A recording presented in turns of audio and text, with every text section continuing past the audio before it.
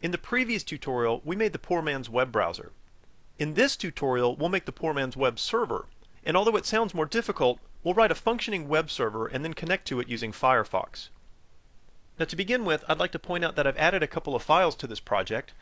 Here on the left-hand side, you can see that we have a folder called Web, and then a subdirectory within that called Other, and then I've put a couple of dummy HTML files in here.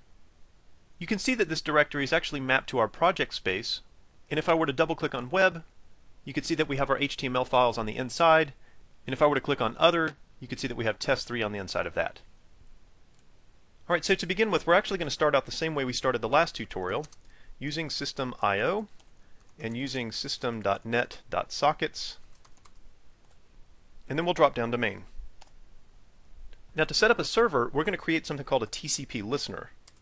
So we'll say TcpListener listener gets a new TcpListener, and notice that it asks for a port to open up. Now if you recall from the tutorial that was the introduction to network programming, you'll remember that the first 1024 ports are reserved by the operating system. So if you have administrative rights on your machine, you could put in port 80 here. Otherwise, let's put in port 1302. The next thing after that is we want to start the listener, so I can say listener.start. And because we want this server to dish out information all the time, I'll create an infinite loop while true. And then on the inside of that, I'll say console.writeLine waiting for a connection. Now if a client out there decides to connect to my server, it's actually going to return me a TCP client. So that would look something like this. I could say TCP client gets listener.accept TCP client. Now this is a blocking call, meaning that at this point the server is going to wait for a client to connect to it. Alright, we can drop down to the next line and say streamReader SR gets new streamReader, giving it client.getStream just like we saw before. We can do the same thing with a stream writer. SW gets a new stream writer, passing it client.getStream. And because we're working with networks and we're working with streams, it's a good idea to worry about exception handling. So we'll say try, and then catch a generic exception E here. Then we can jump back up here into the try. Now remember, the first thing that's going to happen is the client is going to make a request. So let's handle that first. So let's say string request gets sr.readline. And of course this is going to contain the request from the client's web browser. And it might be a good idea just to go ahead and print that out. So we can say console.writeLine request. Now because that request is in that format that we saw before of get and then the name of the page and then the protocol, we want to be able to split that request using the space as the delimiter. So I'll say string array tokens gets request.split and pass it a space. Now because we split that string using the space as the delimiter, the 0th item is going to be the word get, the first item is going to be the page, and then the second item is going to be the HTTP string. So let's grab the page. We can say string page gets tokens of 1, and then we're going to check to see if they requested the default page or not. So if the page is equal to quote/quote, then we know that they're going to be requesting the default web page. So we'll say page gets default.htm. Alright, the next thing that we need to do is to find the file. So we'll put a comment in here, find the file.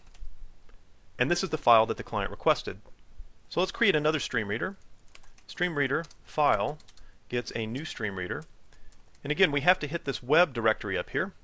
So what we'll do is we'll say ///web, and that'll get us to the directory, and then we'll add the page that they're looking for. So in other words, when we get this request, we're going to go up a couple of directories, and then we're going to dig down into the web directory, where all of our web pages reside. Okay, after that we need to respond to the web browser. So I'll say sw.writeLine, and we'll say something very specific. We'll say http/1.0, that's the protocol, and then send back a 200 OK and a /n. And what this means is that the request was understood and that we found that file. At this point we found the file and we need to send it to the client's web browser. So let's drop down here and put a comment that says send the file. So I'll read the first line of data from the file. I'll say string data gets file.readline. And just like we saw in the previous tutorials, while the data does not equal null, we're going to write that data to the client, and then we're going to flush that stream. The last thing we need to do is to read more data. So we can say data gets file client.readline. Okay, now notice what's going on here. We try to find the file, but what happens if that file doesn't exist? Well, in this case, an exception is going to be thrown, so we can come down here and we know there's been some kind of error. So another part of HTTP is I can send back a 404, meaning that I couldn't find that file. So to do that, I'll say sw.writeline, and I'll put in, again, something very specific, http/1.0, 404, and then I could say just about anything here. For now, I'll just say OK, even though that's not the way things really work, and then say /n. Then what I'll do is I'll actually send some HTML. So I can say sw.writeline, and I'll send some HTML like this. h1, sorry, maybe we couldn't find your file. Then we probably need to end with an ending h1. Last thing we need to do is to flush, and then right after that, no matter what, we'll say client.close. Okay, this looks good, although I think we'll need a slash right here. So we'll go ahead and run it. And when we do this, notice the first time we get the security alert. The reason is because we've written code that's now trying to open up a network connection, and Windows is asking if this is okay. So we'll allow access. And if you notice up here, it says waiting for a connection. So let's test it out with Firefox. So if I come over here, first thing you need to know is I can type in localhost. And what localhost means is the current machine that's running. It means don't go out there on the network, look at the local machine. The next thing that I'll put is a :1302. And what this says is instead of using the default port of port 80, instead use port 1302. Now when I hit return, you can see that it returns us the default web page. Now going back and looking at the DOS prompt, you can see that we actually received several requests from the web browser. So let's try a couple more things. I'll come over here, and let's request that test1 page. So I'll put in test1.htm.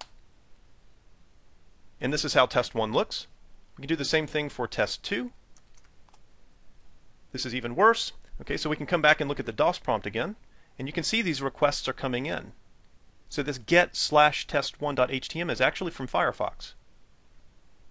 Another thing that we can do is come back over here. If you noticed, I have an other directory inside the web directory.